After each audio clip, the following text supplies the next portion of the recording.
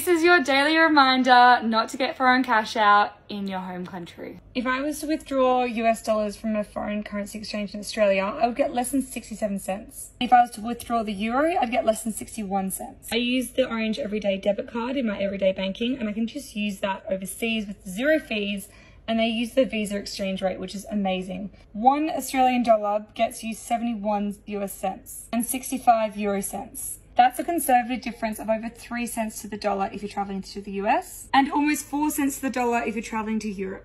If you're going to the US, you'll lose almost $170 in foreign exchange. And in Europe, it'll be almost $200. It does depend on where you're going. If you're going somewhere it's a third world country, it's good to have cash with you, but I would only bring a little bit to the airport and do the rest of the exchanges when you're there, or just use your card the whole time if it's safe.